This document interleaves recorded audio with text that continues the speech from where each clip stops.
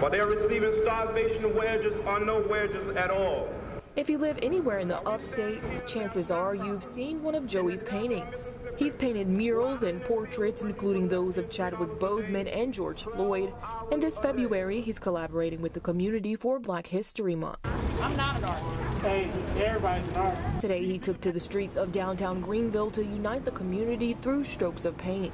Just look at a lot of other branches of talents like art and music and acting, how they incorporate people within their talent. And I wanted to find a way, how can I bring people with me with my art? The mural commemorates the legacy of civil rights activist John Lewis and his contributions towards the fight for equality for Black Americans. He placed the mural in One City Plaza this morning, and people stopped by and painted a small portion of the community mural. I was 23 years old at the time of the March on Washington. Joey said he wanted to make sure the arts could contribute to educating locals about the importance of Black civil rights leaders. I really want people to just do their research on, look on the civil rights movement, how, they'll fight for equality, and also this Black History Month. So I wanted people to celebrate, Black history in general. At the time, I didn't think anybody was doing anything, but I wanted art to tribute towards Black history. And the owner of Cantina 76 will allow the mural to remain outside of his restaurant until the end of February. In Greenville, Kristen Cheatham, 7 News.